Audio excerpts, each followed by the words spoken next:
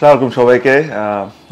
প্রথমেই বলে নিই যে আসলে আমার গলায় ইনফেকশন হয়েছে, সো আমি হয়তো অত ক্লিয়ারলি কথা বলতে পারছি না।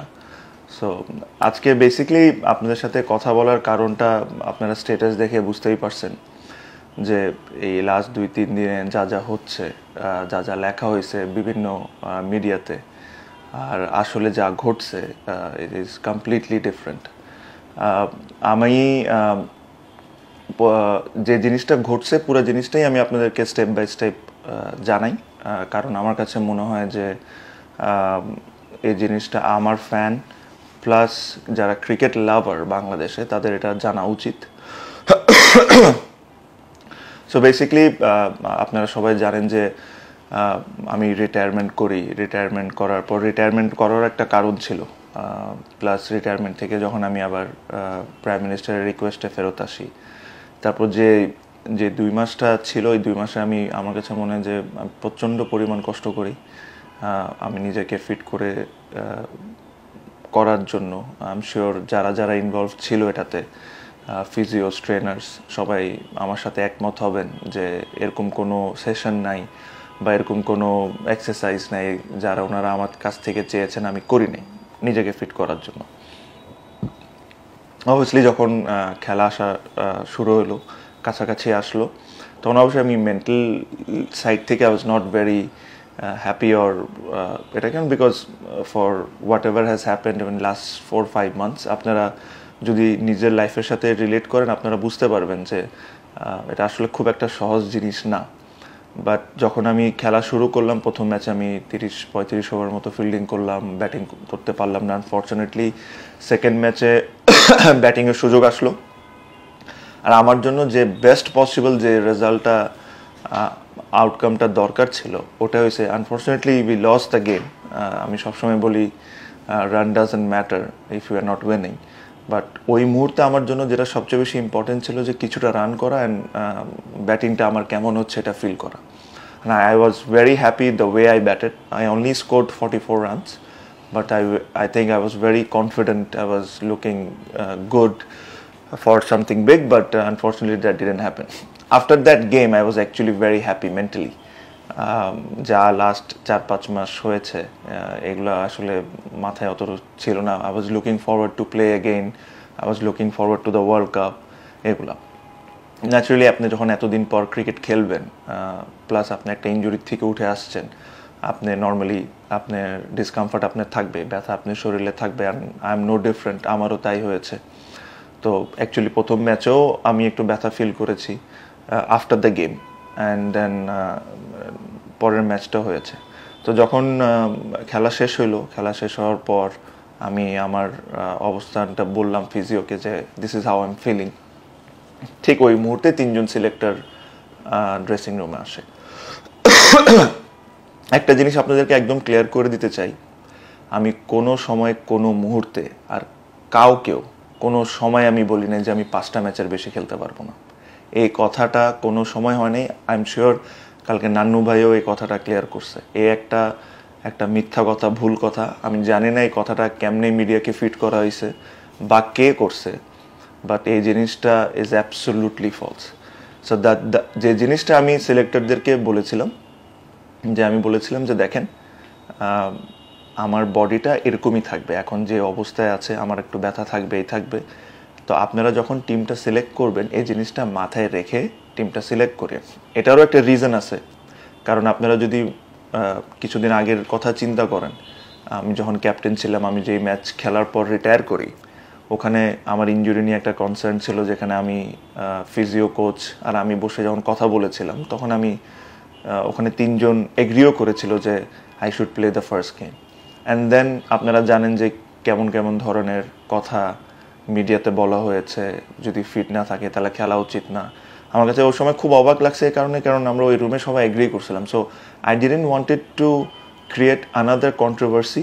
এই কারণেই আমি আমার তরফ থেকে উইথ ফুল অনেস্টি আমি সিলেক্টরদেরকে এটাই বলেছি যে আপনারা জিনিসটা মাথায় রেখে আমাকে সিলেক্ট করেন। কারণ হলো যদি আমি ওয়ার্ল্ড কাপে যাই, এমন হতে পারে আমি 9 ম্যাচ খেলি কোনো সমস্যা ছাড়া, কারণ ওয়ার্ল্ড কাপের ফিকচারটাই এরকম ছিল যে প্রতিটা ম্যাচের পর অ্যাটলিস্ট 3-4 দিনের একটা গ্যাপ আছে apart from the first 2 games. আর এটা নিয়ে যেরকম কোনো কিছু না, আবার এমনও হইতে পারে, আর এটা যে কোনো সুস্থ মানুষের সাথেও হইতে পারে যে 2টা ম্যাচ খেলার পর ইনজুর্ড হয়ে গেল, তাকে দেশে পাঠিয়ে দিল, তার রিপ্লেসমেন্ট গেল। রিপ্লেসমেন্ট তো আপনি অবশ্যই নিতে পারবেন যদি আপনি ইনজুর্ড হয়ে থাকেন। সো এই কারণে আমি এই জিনিসটা ক্লিয়ারলি তাদেরকে বলি। তো বলার পর আমরা যখন হোটেলে যাই, আমাকে যখন অ্যাসেস করার পর আমার যে পেইনগুলো ছিল পরের দিনও অ্যাসেস করে। সবচেয়ে ইম্পর্টেন্ট যে ইনসিডেন্টটা বা কথাটা, যে ফিজিওর রিপোর্টে কী ছিল। আমি কালকে দেখেছি যে অনেকে বলতেছে ফিজিও রিপোর্ট যে এক্স্যাক্টলি যে কথাটা ছিল আমি আপনাদের সাথে শেয়ার করি। আর কেউ যদি আমাকে এই জিনিসটার জন্য চ্যালেঞ্জ করতে চায়, দে আর মোস্ট ওয়েলকাম। আমার সাথে যে কোনো পাবলিক ফোরামে বসেন আর আমাকে বলেন যে আমি ভুল বলেছি। ফিজিও রিপোর্টটা যেটা ছিল, ফিজিও রিপোর্টে আমার কন্ডিশনটা বলা হয়েছিল যে প্রথম ম্যাচের পর এমন পেন হয়েছিল, সেকেন্ড ম্যাচের পর এমন পেন হয়েছে, আর এই আজকের দিনে হিসাবে he is available for selection for the 26th game. But medical department মনে করে যে যদি আমি রেস্ট নিই 26th-এ, বিকজ 27th আমাদের ট্রাভেলিং ছিল, 28th-এ আমাদের একটা প্র্যাকটিস গেম, তারপর আবার 1-2 তারিখ আরেকটা প্র্যাকটিস গেম। আমি যদি এখন রেস্ট নিই, প্লাস আমি যদি সেকেন্ড প্র্যাকটিস গেমটা খেলি before the first game, I will have enough time. আমার এই সময় আমার 2 সপ্তাহ রিহ্যাবও হয়ে যাবে, আর ওভারঅল 10 সপ্তাহ রিহ্যাব হয়ে যাবে। So I will be in a much better position to play the first game. So this was exactly on the report. কোনো জায়গায় কোনো সময় বলা হয় না 5 ম্যাচ 2 ম্যাচ এই ইনজুরি খেলতে পারবো না বা এইসব কোনো কিছু। হ্যাঁ, আমার বডিতে পেন ছিল, আমি অস্বীকার করছি না, যেটা আমি আশা করি প্রেস কনফারেন্সেও বলেছি।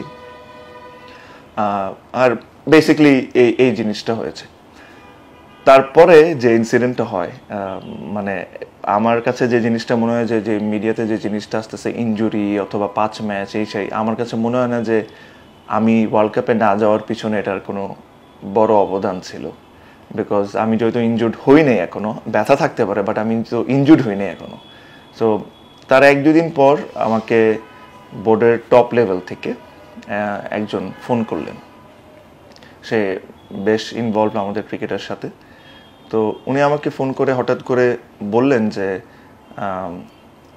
তুমি তো ওয়ার্ল্ড কাপে যাবা, তোমাকে তো ম্যানেজ করে খেলাইতে হবে, তুমি এক কাজ করো, তুমি প্রথম ম্যাচ খেলিও না আফগানিস্তানের সাথে। তো আমি বললাম যে ভাই, আমি তো এটা এখনও 12-13 দিনের কথা, আমি 12-13 দিনের মধ্যে তো আমি ভালো কন্ডিশনে থাকবো, আমি কি কারণে খেলবো না। তো তখন বললো যে আচ্ছা, তুমি যদি খেলো, আমরা এরকম একটা প্ল্যান করতেছি বা আলোচনা করতেছি যে তুমি যদি খেলো তোমাকে আমরা নিচে ব্যাটিং করাবো। তো ন্যাচারালি ভাই আপনাদের একটা জিনিস মনে রাখতে হবে যে আমি কোন মাইন্ডসেট থেকে আসতেছিলাম। হঠাৎ করে একটা ভালো ইনিংস খেলেছি, আমি হ্যাপি ছিলাম, হঠাৎ করে আবার এইসব ধরনের কথা আমার পক্ষে নেওয়া আসলে সম্ভব না। আমি 17 বছর ধরে এক পজিশনে ব্যাটিং করেছি, আমি জীবনে কোনো দিন 3-4-এ ব্যাটিংই করিনি। আমি যদি এরকম হতো যে ধরেন আমি 3-এ ব্যাটিং করি, 4-এ ব্যাটিং করি, তারপরে যদি উপরে নিচে করা হয়, that can be adjustable, but I have no experience of batting at 3rd and 4th and 5th। So naturally আমি কথাটা কোনোভাবেই ভালোভাবে নিই নি। আমি উত্তেজিত হয়ে গেছিলাম, because I didn't like the thing. আমার কাছে মনে হচ্ছে যে আমাকে জোর করে করে অনেক জায়গায় বাধা দেওয়া হচ্ছে, ইচ্ছা করে করে। এবার এটা ঠিক হলো, এখন এটা আচ্ছা, এখন আরেকটা নতুন জিনিস বলি। This is what I felt. So তখন আমি বললাম যে দেখেন, আপনারা একটা কাজ করেন, আপনাদের যদি এরকম চিন্তাধারা থাকে তাহলে আপনারা পাঠায়েন না। আমি এই নোংরামির মধ্যে থাকতে চাই না, যে প্রতিদিন একটা নতুন জিনিস আপনি আমাকে ফেস করাবেন, আমি জিনিসগুলো থাকতে চাই না। তারপরে ওই ইন্ডিভিজুয়ালের সাথে আমার ফোনে অনেক কথাবার্তা হয়, যেটা আমার কাছে মনে হয় না যে এই প্ল্যাটফর্মে আমার বলা উচিত। এটা আমার আর ওনার মধ্যেই থাক। সো তারপরে আমি এই জিনিসটাই খুব স্ট্রংলি বলছি যে এরকম যদি হয়, এই নোংরামের মধ্যে আমি থাকতে চাই না, আপনারা দরকার আমাকে সিলেক্ট করিয়েন না, এইসব আমি মানতে পারবো না। সো ওভারঅল আমার কাছে যে জিনিসটা আমি ব্যক্তিগতভাবে যে জিনিসটা ফিল করছি, যে মিডিয়াকে আই ডোন্ট নো আমি এটা ঠিক বলছি কি বলছি না, যে নিউজগুলো ফিড করা, কারণ এখন আমাদের অনেকেরই অভ্যাস আছে যে একটা বড় জিনিসকে ঢাকার জন্য আরেকটা জিনিস ফিট করে দেওয়া, যে সে 5 ম্যাচ খেলবে, তাকে কেমনে সিলেক্ট করব। as I said it was all false, এরকম কোনো ধরনের কোনো কথা হয় নাই। আই এম শিওর ওই দিন 3 সিলেক্টর ছিল, সাথে আমার ফিজিও ছিল, ট্রেনার ছিল, সবাই ছিল। আমি ওখানে কি বলেছি আমি আপনাদের সাথেও ক্লিয়ার করেছি। বাট ওভারঅল আমার কাছে মনে হয় যে if you really want me then you should make me mentally free and happy, because I am coming out of a very bad 3-4 months. আমার জন্য খুব কঠিন ছিল 3-4 মাস। তো এসে এক একটা জিনিস, নতুন নতুন জিনিস বলা ঠিক না। হয়তো বা আমি সাথে এটাও বলি, হয়তোবা জিনিসটাকে, এই কথাটাকে যদি আমাকে ডিফারেন্টলি প্রেজেন্ট করা হয়তো, মেবি আমি জিনিসটা অন্যভাবে রিয়াক্ট করতাম, মেবি আমি জিনিসটাকে মেনে নিতাম হয়তোবা। বাট হঠাৎ করে সাডেনলি কোনো কারণ ছাড়া ফোন করে আপনাকে যদি বলে যে আপনি খেলেন না, বা বলে যে আচ্ছা যদি খেলেনও আমাদের এরকম আলোচনা হচ্ছে যে আপনাকে নিচে ব্যাটিং করাবে, I am not to sure যে এরা কতটুকু fair. So this is what has exactly happened. And এর চেয়ে বেশি কিছু আমার বলার নাই। বাট আমি এতটুকুই বলবো, আমি আমার তরফ থেকে যতটুকু আমার কাছে যে জিনিসগুলো আমি ফিল করেছি বা আমার সাথে ঘটেছে ওগুলো আপনাদের সাথে শেয়ার করলাম। But end of the day আমি এটাই উইশ করবো, whoever the 15 has gone to the World Cup, I wish them all the very very best and I hope যে তারা যতটুকু সম্ভব বাংলাদেশের জন্য সাকসেসটা নিয়ে আসবে। আর সাথে আরও অনেক কিছু ঘটেছে, আই এম শিওর আপনারা দেখছেন। দ্যাটস সো এগুলা একটা কাহিনী ইনসিডেন্ট হতে পারে, 2টা কাহিনী মিসআন্ডারস্ট্যান্ডিং হতে পারে, কিন্তু একজনের সাথে লাস্ট 3-4 মাসে 7-8টা কাহিনী যদি হয় তাহলে এটা ইন্টেনশনাল হয়। This is what I felt. So এর চেয়ে বেশি আর আমার কোনো কিছু বলার নেই। আপনারা ভালো থাকবেন, আমার জন্য দোয়া করবেন। আর একটাই রিকোয়েস্ট করবো সবাইকে, আমাকে মনে রাখেন, মানে ভুলে যান না সবাই।